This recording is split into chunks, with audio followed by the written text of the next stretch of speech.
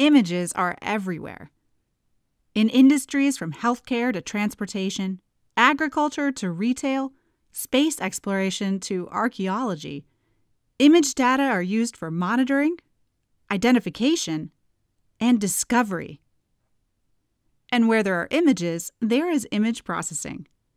At a high level, image processing is a set of techniques which act on a digital image to modify it or extract information from it. Image processing techniques can be used to adjust contrast, remove noise, or find edges. And by combining multiple techniques, you can design algorithms which perform increasingly complex tasks. In this course, you'll use MATLAB and Image Processing Toolbox to implement a complete image processing workflow. By the end, you'll have built an algorithm which can identify and collect images of receipts from a busy camera roll. To get started, all you need is a web browser. You'll interact with a web-based version of MATLAB, where you'll receive step-by-step instructions and instant feedback. You can also experiment and try things out on your own.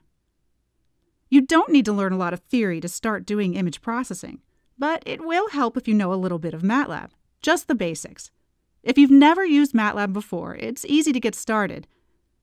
And we recommend you first take MATLAB Onramp to get you up to speed quickly.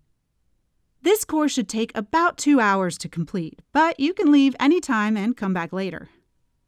And when you're done, you can download a shareable certificate of completion. Click the Launch button to get started today.